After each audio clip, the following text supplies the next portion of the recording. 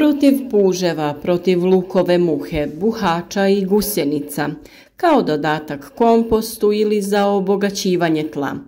Pepeo od drveta se koristi u vrtovima za brojne namjene. S obzirom na to da je pepeo nastao sagorjevanjem biljaka, on sadrži 13 osnovnih elemenata potrebnih za rast biljaka. Izvrstan je izvor kalcija, kalija, fosfora i mikroelemenata za vrt. Njegova glavna zadaća u tlu je smanjenje kiselosti sredine. Kako bi ovo gnojivo efikasno djelovalo, treba poticati od pravog drveta. U današnjem videu ćemo da kažemo zašto je pepeo koristan za rast biljaka i kako ga koristiti na pravi način. Na našem kanalu možete pronaći mnogo korisnih savjeta o uzgoju voća i povrća, pa razgledajte. Lajkajte ako vam se neki video sviđa i tako podržite naš rad, te svakako zapratite naš kanal. Pišite nam u komentarima od kuda nas pratite, kako se kod vas uzgajaju biljke. Pitajte naravno sve drugo što vas zanima, a video možete podijeliti i na vašim društvenim mrežama. Kada drvo gori, dušik i sumpor se gube u plinovitom stanju, a kalcij, kalij, magnezij, fosfor i drugi mikroelementi ostaju u pepelu. Karbonati i oksidi preostali nakon paljenja koriste se za umanjivanje kiselosti tla. Također pepeo popravlja strukturu teških glinastih tla jer razbija tlo i pomaže u prozračivanju. To gnojivo bogato kalijem općenito je dobra nadopuna uz životinjska prirodna gnojiva koja su većinom siromašna kalijem. Kalij u biljaka regulira ravnotežu vode, tkivo je čvrsto i sočno, te igra ulogu u prijenosu hranjivih tvari unutar biljke. U nedostatku kalija povrće je osjetljivije na sušu, mraz, bolesti i štetnike. Sam hemijski sastav pepela teško je standardizirati jer postoje velike razlike među vrstama pepela. Ustanovljeno je da pepeo sadrži puno kalija, te još 10 do 40% vapna, 5 do 10% fosfora i veliki broj mikroelemenata. No, ne sadrži dušik, pa ga je potrebno odvojeno nadodavati. U usporedbu sa mineralnim gnojivima, prosječni pepeo bi imao omjer kao NPK 0,1,3. Tako, na primjer, pepeo dobiven izgaranjem treseta i kamenog ugljena sadrži samo 1 do 2% kalija i fosfora, te neznatne količine vapna, pa nije preporučljiv kao gnojivo. Pepeo dobiven od briketa ugljena također nije preporučljiv za poboljšavanje strukture tla, jer se u njegovoj proizvodnji koriste štetne tvari kao petrolej, parafin, boraks, sumporov oksid i natrij nitrat.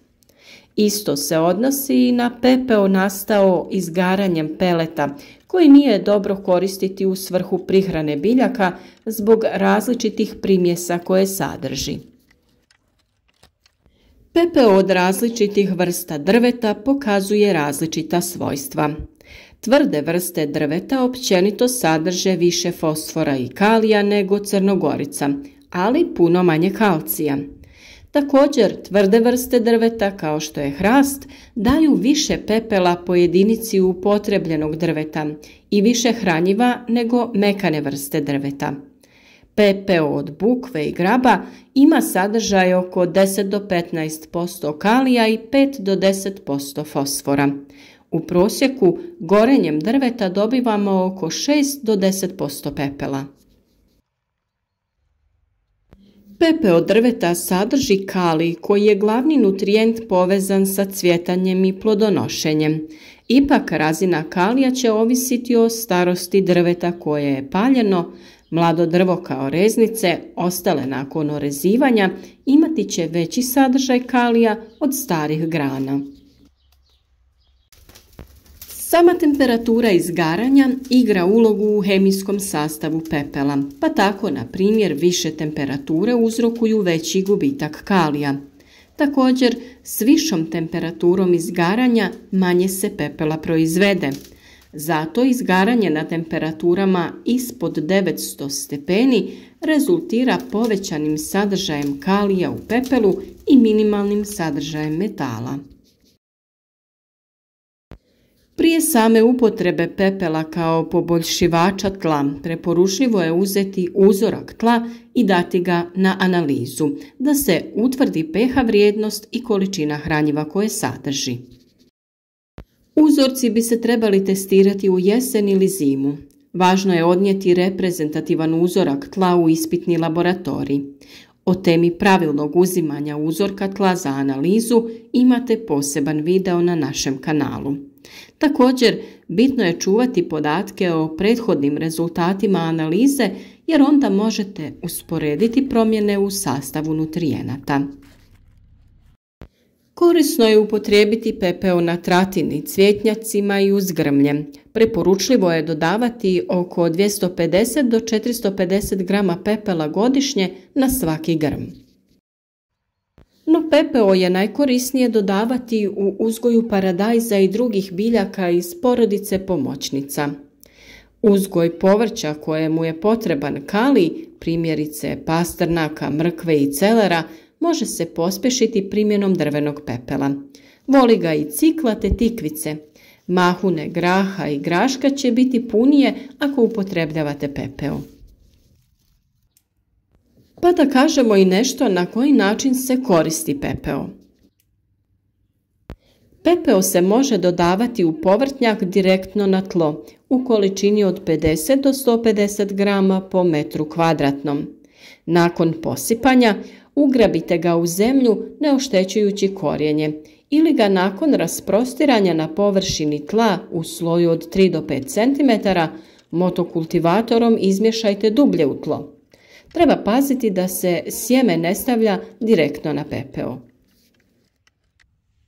Ono što je važno jeste da se što ravnomjernije pospe pepeo po tlu, što je teško dostižno zbog njegovih fizikalnih svojstava. Prije primjene moramo znati da ga možemo upotrebljavati samog ili u kombinaciji sa drugim gnojivima ili tvarima.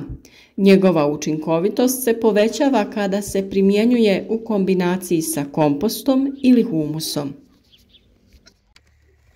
Ono o čemu smo govorili u proljeće jeste to da pepelom možemo posuti gomolje krompira prije sadnje. Time ih štitimo od bolesti i napada štetnika, a istovremeno ih oblažemo hranjivima. Koristi se 1 kg na 30 kg sjemenskog krompira. Ukoliko dijelimo gomolje, onda rane od rezanja možemo dezinficirati tako što ćemo ih posuti njime. Lučice crvenog i bijelog luka prije sadnje također možemo dezinficirati u otopini vode i praha pepela. U 1 litru vode dodajte 100 grama pepela, izmješajte i u to potopite lučice na sat vremena. Nakon toga ih lagano osušite i pristupite sadnji. Kupusnjače i repe ga vole i možemo ga dodavati prilikom pripreme zemljišta ili kada obavljamo sadnju presadnica kupusnjača. U svaku sadnu jamu se doda šaka pepela ili 1 jušna žlica i izmiješa se sa zemljom. Može se koristiti i u svrhu zaštite kupusnjača od štetnika. Kada biljke formiraju 2 do 3 prava lista, mogu se njime posuti kako bi se zaštitile od štetnika. U periodu vegetacije tretiranje se može obavljati više puta, posebno nakon kiše. Krompir, paradajz, patliđan i paprika odlično reagiraju na ovakvu prihranu, posebno kulture koje su veliki potrošači kalija poput krompira i paradajza. Za krompir ga je najbolje pomiješati sa humusom ili kompostom u količini od 1 čaše pepela i 3 do 5 kg humusa na 1 kvadratni metar. Upotreba pepela u poboljšavanju tla mora biti sa namjerom da se postigne ili održi optimalna kiselost tla. Dodatno, ako se uz pepeo koriste i druga gnojiva, onda njihovu količinu treba rekalkulirati jer su pepelom u tlo već uneseni i drugi elementi. To se pogotovo odnosi na usjeve koji su osjetljivi na višak fosfora i kalija. Neki radovi izvještavaju o štetnim posljedicama prevelike upotrebe pepela, no štete po usjeve nastaju samo zbog previsokog pH zemljišta koji nije optimalan za određene usjeve na kojima se aplicira pepeo. Najsigurnije je da se držite preporuke da na površini od 100 kvadratnih metara možete koristiti ne više od 10 kg pepela godišnje. Jesen je najbolje vrijeme za gnojenje pepelom. Tokom jesenske gnojidbe pH tla je općenito niži i ako tada koristimo pepeo, on će imati više vremena za biohemijske reakcije dok se vegetacija ne počne buditi. Pepeo se najčešće unosi u kiselo zemljište kako bi se povećala pH reakcija jer je on alkalan. Može se dodati u zemljište prilikom glavne obrade i pripreme, u vrijeme sadnje u sadne jame, ali i kao prihrana tokom vegetacije te kao zaštitno sredstvo. Najbolje ga je kombinirati sa zalijevanjem ili miješanjem sa zemljom kako bi što prije djelovao i kako ga vjetar ne bi raznio. Nemojte upotrebljavati pepeo na lužnatim tlima ili uz biljke koje vole kisel okoliš. Lužnatim tlima potrebno je dodati sumpor. Nemojte koristiti pepeo uz tek proklijale biljke jer pepeo sadrži previše soli za klijance. Pepeo možemo upotrijebiti i u zaštiti biljaka od bolesti i raznih štetnika. Pospite pepeo oko biljke koju želite zaštititi tako da onemogućite prilaz organizmima koji prilaze po tlu. Tako će mravi odustati od jagoda, a puževi odustati od lisnatog povrća. Ali kada se pepeo jednom navlaži, gubi svoja repelentna svojstva. Također trebate znati da učestala upotreba pepela na ovaj način može previše podignuti pH vrijednost tla ili akumulirati visoke razine soli štetne za biljke. Suhim pepelom možete zaprašivati krompir sve do pojave cvjetova da biste ga zaštitili od zlatica. Pospite i kupusnjače kako bi ih zaštitili od napada buhača i gusjenica. Biljke se može i prskati vodenom otopinom pepela, a o svim načinima pripreme i korištenja pepela imate poseban video na našem kanalu. Na ovaj način odbijaju se kukci koji se hrane lišćem. Prskanje je potrebno ponoviti 2 do 3 puta u razmaku od 8 do 10 dana. Također u kompostištu pepeo drveta se koristi za održavanje neutralno kisele sredine, koja je najbolja sredina pri kojoj mikroorganizmi rastvaraju organske tvari. Pospite pepeo na svaki sloj dodanog komposta. Pepeo također dodaje nutrijente kompostu.